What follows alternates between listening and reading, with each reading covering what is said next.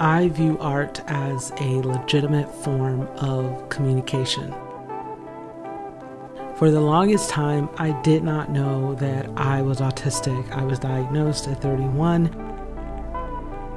But one thing I did know for the entire course of my life was that I really struggled with communication and socialization and being able to get my point across and being able to understand others in real time. There were so many different moments where I just truly struggled and worked overtime, not knowing what it was. And as a result of that, it really pushed me further into creativity, into exploring different creative ways of communicating and connecting with others.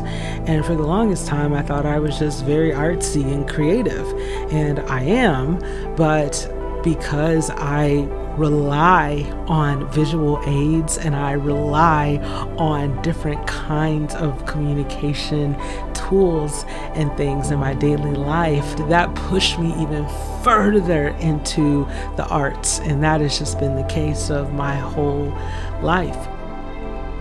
So in many ways, my art practice is all over the place because I am still very much so a human who is learning how to communicate and learning how to speak in daily life. And it ends up turning into something that looks like a work of art or that looks like a poem. And I have to say that I am very grateful for that. My work is very much so focused on how art can be a response. So I respond a lot to stories directly. I also respond to things that maybe I didn't have the words for it 10 years ago, but I'm finally starting to unearth the response inside of the art.